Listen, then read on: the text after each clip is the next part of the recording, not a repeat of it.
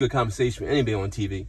But the thing is, they premiered Daily News, they premiered Ebony magazine, and then from what I saw, remember, I was selling a booklet with my little articles, just like $1 or something, and the Greek picnic, and he read it, and his name was Boomer. I talked about another video.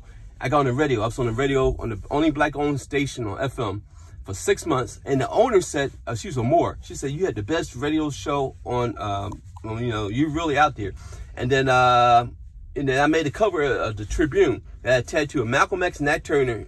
Nat Turner led the biggest slave rebellion, and I ain't told you Malcolm X was. I didn't know until I was an adult. It just like mesmerized me, because I grew up like boozy, like Cosby kid, and then I just transformed into this race conscious person. But then, you know, along the way, I kind of slowed down, because I realized that wasn't who I really was. I'm not a black revolutionary, because I date white women a lot through my life. I grew up in that environment. My uncle had porn magazines all the time. I got addicted to porn. I read an article recently about Billie Eilish in your generation. She got addicted to porn when she was 11. So it kind of like, it led to the way I thought. But don't get me wrong, I had black girlfriends too, but and foreign girlfriends. But and then I met Harvey. Harvey's a Foster kid. He grew up in group homes, but he got into acting early because he was real shy, but he brought him out of the show. And he was one of a kind person. Hanging out with him, I moved to an apartment because he was so noisy. And then he helped me move. He said, you move because of me? I said, yeah. So we became friends. He saw my articles on my apartment wall by the Daily News. And he said, I'm an actor. I'm like, yeah, really, kid? And then I went to his apartment, and he had pictures of celebrities. So, whoa. And he did so many things. If you remember the Jerky Boys, it's from, like, I guess, what, the 90s or whatever. They did prank calls on the phone. He did it in person. I'll give a quick story who he was, basically, my memories of him. Like, we was in Los Angeles. I was his roommate. And then he went on the bus one time, and then he said, how you doing, to the bus driver. And the bus driver said, how you doing? He said, no, I asked you a question. And he would go like, he played good cop, bad cop at the same time. And one time in a bookstore, the old white guy, the cashier, and he was like talking to normal, and he get angry, he talked to normal. The guy was like, yo, what the? And he talked to his Latina girls in Los Angeles, and he didn't know Spanish, but he kept saying it. And they thought he was smiling at first. And then after he kept doing it, after he didn't break character. And they look at me like, what the hell is going on? And then I remember he did one time, it was really crazy, in Washington Square Park in New York. I was hanging out with him. And he went to the store. He didn't even tell me. He literally had Tourette's, like something wrong with him. He started knocking all stuff over the shelves and all crazy. The guy was like, yo, what's going on? What's going on? I said, no, he didn't have his medicine. He didn't have his medicine. And we walked down. He was still, look like this. He just stood, he's looking. He said, no. He just stood up walking like, I was like, what the? And then we was in Washington Square Park, like maybe a couple hundred people, and the entertainer was like this. And he said, anybody from Scotland? Harvey raised his hand. Everybody started laughing. He was that type person. One time we went to the movies in Los Angeles, and he was like, he told a joke before the movie started in front of the whole audience, and they laughed. He had that type of energy. He inspired me. He died at 36 from seizures.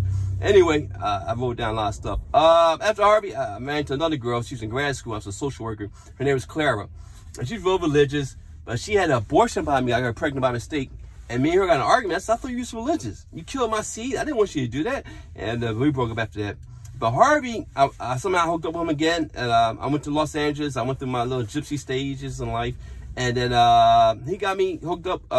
First, I was hanging out with him. Then I became a background actor for 3 years. And as a background actor, I was definitely the most noticeable one on any set. TV set, movie videos. I'm just outgoing like that. I talk casually. You ain't even supposed to. I talked to over 200 celebrities in a 3-year period. That's like background actor Hall of Fame. And they tell you on the set when you get there, you can't talk to celebrities. They don't talk to you. I'm a rebel.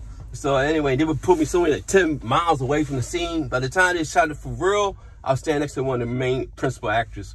But anyway, and I told some funny stories to celebrities. Eddie Griffin is a famous black comedian. He thought I was a heckler. He talked about it for 10 minutes, man. And at the end of the day, you know, I didn't mean anything personal. I said, no, Eddie, it's good. You know, you're a celebrity. I'm good. I bumped into Pamela Anderson's breast by accident. She was really nice.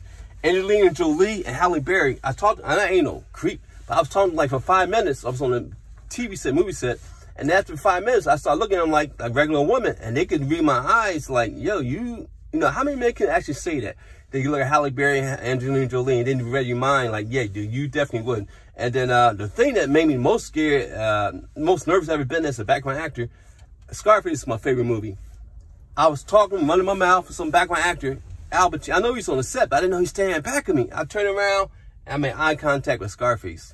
I was like, whoa, that tripped me out. But anyway, and I was dancing with Tyra Banks, and then, I was on Babylon 5, and we had to wear an alien mask. And this side, you know what the best acting was. And I remember the scene was, like, they all wearing, it's in the warehouse, they wearing makeup and a mask, and you go like, Jakar, Jakar, Jakar, like he's fighting alien war. And I remember after 10 minutes of doing it, I felt like it was in the military. I really started believing it. And she lifted the mask up, and it was like a redhead girl and a Jamaican guy. I was like, Jakar, and she was looking like, okay. You know, so yeah, you can see, I remember in the military, I told Mo about this story.